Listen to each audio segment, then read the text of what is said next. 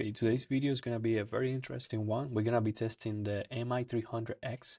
This is a server like a DGX from AMD. So you have 8 GPUs. Each GPU has 192 gigs of memory. And this GPU should be compared with the H100 or at least A100 and better than the A100 that we have from NVIDIA. So a good key point here is that the GPU performed with HBM3 memory, and it has the interconnection similar to what NVIDIA has for NVLink, so you can use the GPUs connected together on the same board. This is XXM boards, and each GPU has 192 gigs of memory, which in total for 8 GPUs, we're talking about 1.5 terabyte of memory or GPU memory on one system. Why is that important?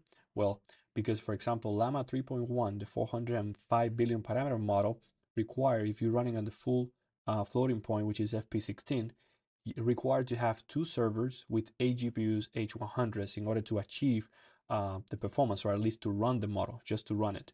Which on the AMD side, with 1 server, you can basically run that model and still have space for running another one, like for example, maybe 2 or 3 70 billion model parameter models on the same Llama 3.1.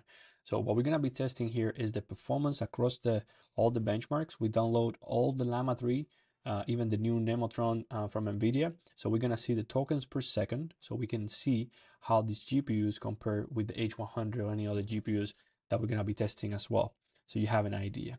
Okay, so really quick on my screen here, we have, we're going to check first the ROCm SMI. So similar to what NVIDIA SMI give you, a little bit less information. I would say NVIDIA SMI give you more information, but at least here we can see that the GPUs are running. We got 8 GPUs. They're running on idle mode right now, and they're consuming 130 watts of power, and the maximum power wattage that they consume is 750. So yes, they are powerful and they use a lot of power, but this is how it's going. Even the B200 from NVIDIA required I think 700 watts. So that's something to keep in mind.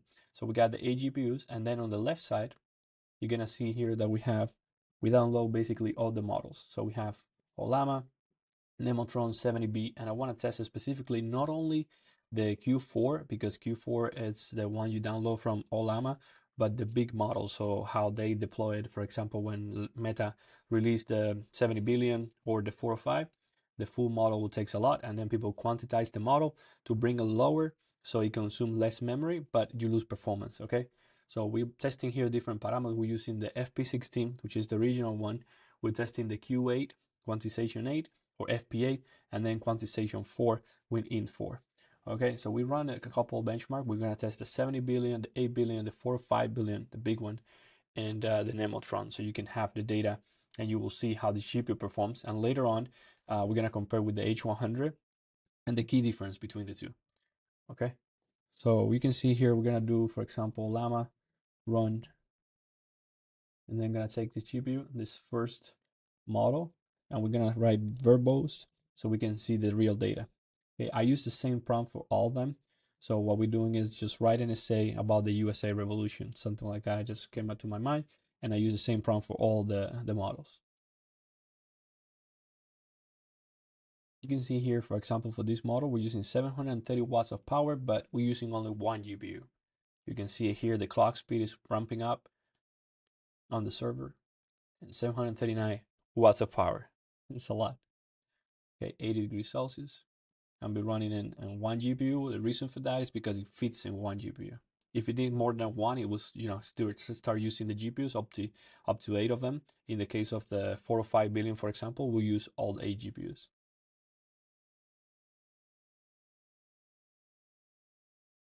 Okay, so here we got on the 70 billion, for example, we got 10 tokens per second on a single GPU.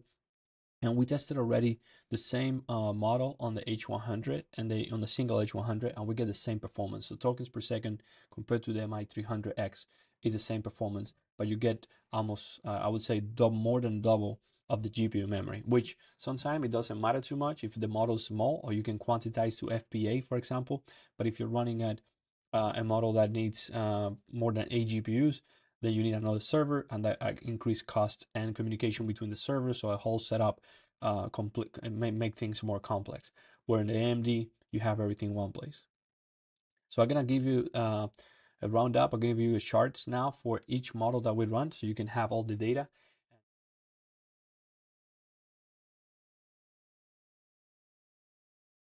Okay, so now we're gonna talk about the pros and cons between the AMD GPUs and the NVIDIA GPUs.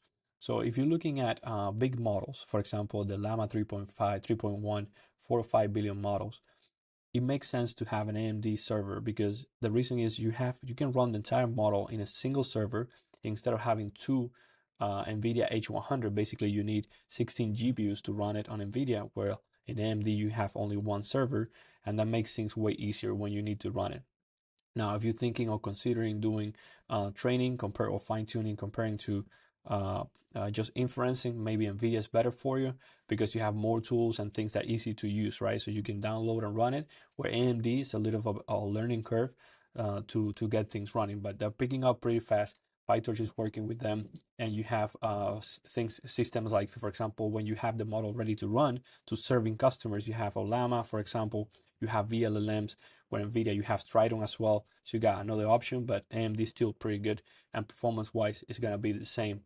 At least what we tested with the H100, right? Cost-wise, depending on what you're doing, if your application you can modify, you can make it work really well for AMD. I think the bang for the buck here will be amazing because you will have a single server for a price, and you can have everything running on one server, even inferencing multiple models at the same time.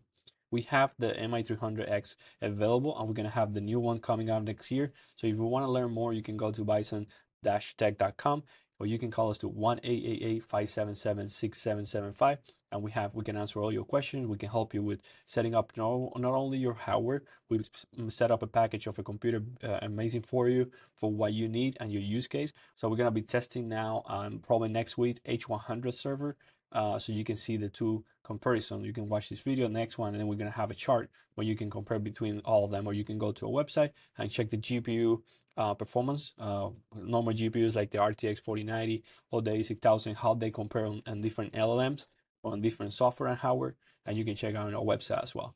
All right, I'll see you on the next one.